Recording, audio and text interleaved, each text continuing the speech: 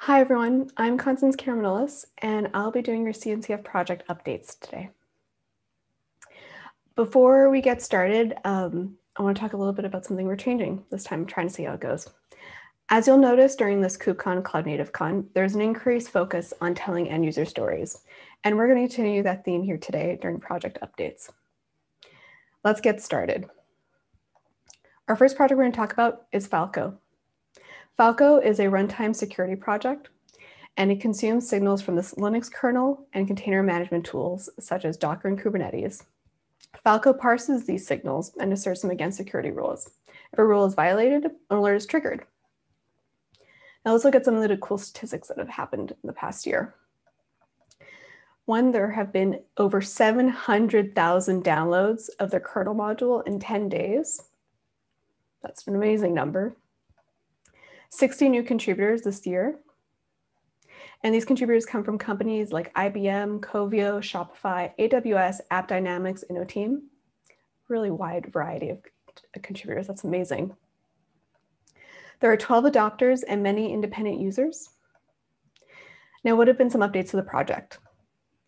One is user space driver additions, such as support for Fargate workloads using PDIG. Support for ARM64, ARM7. Yes, that means lower energy processing. Stability/improvements to the Falco engine for better performance. Additional community integrations, such as Falco Sidekick and a growing number of additional community integrations. And there have been some user adoption improvements, such as improved Helm charts, Falco CTL, Falco Cuddle. I'm going to need someone to correct that for me afterwards. Falco Explorer for Prometheus, and improved event generators. I really like the call out here about user adoption improvements. Right? It's always about making sure that it's easy for people to get on board, and this is really wonderful to see. In terms of end user, I will not be able to do justice to Shane Lawrence and Chris Nova. If you didn't have a chance, I highly suggest for you to watch their keynote from EU. Shane Lawrence comes from Shopify, and he describes how Shopify uses Falco to give you the TLDW, the too long didn't watch. Shopify uses Falco and its rule sets in production for detection and prevention. It does things such as detecting data egress, example, coin mining, metadata server abuse, and a remote code execution output. Please check out their keynote. They will do a much better description of how things are done. Thank you, Shopify, Shane Lawrence, and Chris Nova also for doing KubeCon EU. And thank you, Falco. On to our next project, Thanos. Thanos is a Prometheus-based scalable time series database that provides a global query view, high availability, and data backup with historical cheap access as its core features, all in a single binary. It is 3 years old. They have 281 contributors, and direct quote from the maintainers, they are very grateful for that. Thank you, contributors. There are 6,500 stargazers. And in 2020, they focused on mentoring. They had 9 students. These students came from programs like CNCF Community Bridge and Google Summer of Code, and they had a really positive impact on the project. I'll mention one of their additions in a minute. And they have high commit velocity. Over the past year, they've been averaging 6 commits per day. This is amazing. This is a chart here on the right that I want to see for everyone. This is just great work, everyone. What about some updates? So we need to give Thanos a round of applause, that virtual round of applause in Slack, everyone. It has reached incubation status in April 2020. Congratulations, Thanos community. That is great work. They've added support for native response caching collaboration with Cortex project. Another thing I want to highlight, collaboration with other projects. This makes me really happy to see.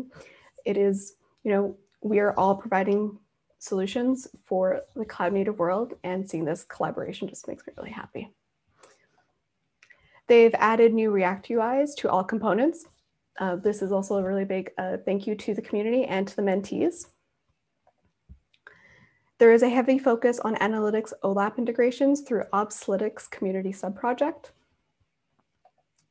There's offer full multi-tenancy.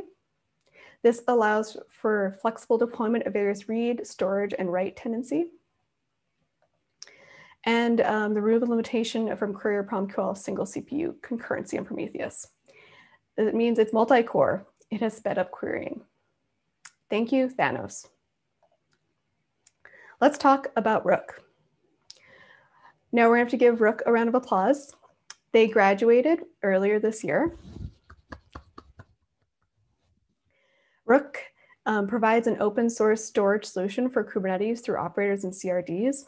It automates management of storage providers, including Ceph, NFS, Cassandra, CockroachDB, and Yugabyte DB. There are over 7,800 stargazers, 295 contributors. That want me to say again, thank you to the Rook community maintainers. Over 180 million downloads. Wow, that's amazing. And most recently, there's a release of v1.5, and it contains improvements such as support for stretch clusters, encryption with KMS, and mirroring block data across clusters. Now, the next end user I'm really excited about, mostly because it's not, we don't really hear so much about research and education use cases. So the Pacific Research Platform project is a partnership across many, many institutions, both at the government level, National Science Foundation, Department of Energy, and also multiple research universities in the United States and around the world.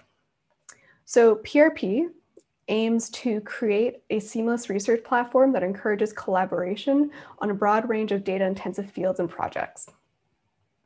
Now, naturally, using Kubernetes was a good idea for that.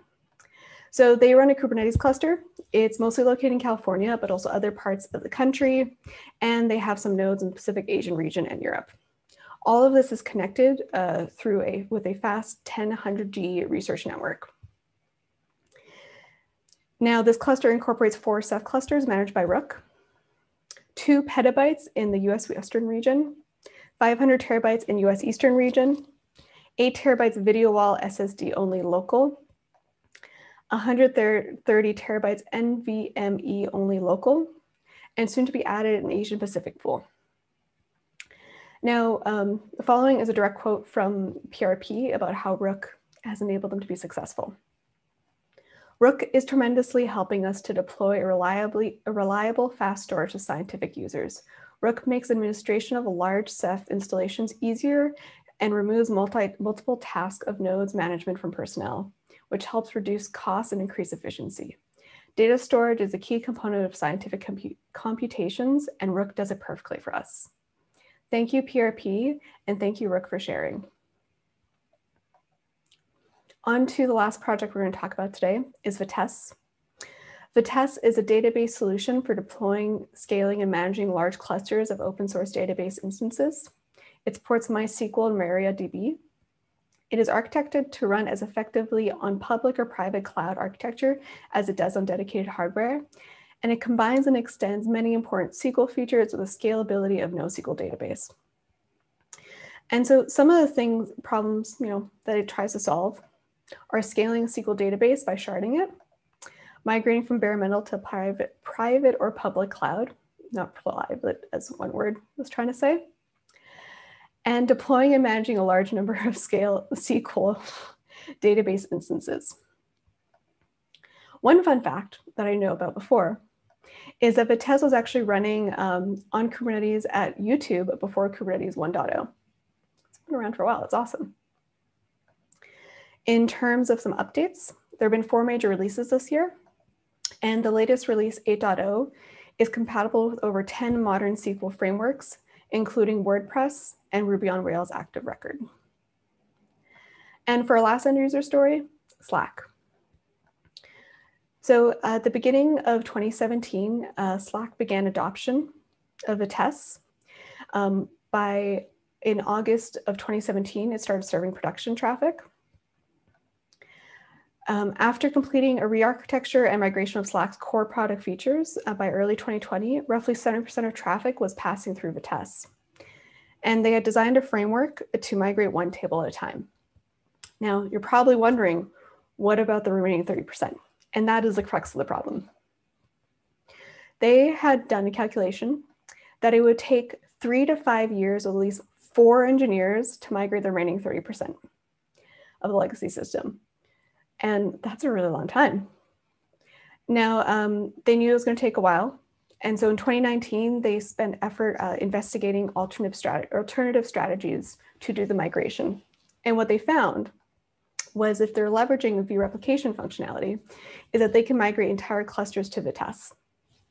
Now, this resulted in, as of now, that 99% of traffic at Slack uses Vitess, and that the migration will be complete by end of year.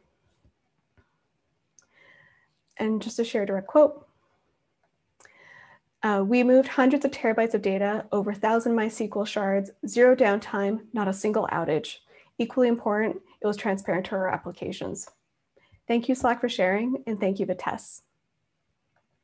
Now, before we cut off for a moment, I want to call out some other graduations. TICV, Tough, the update framework, Harbor, and Helm. These are other projects that have graduated since we all met together in San Diego last year. Please give them a virtual round of applause. Use those Slack emojis, please. Congratulations to the community, contributors, maintainers. It was a lot of hard work, and it's well earned. And our last message of the day.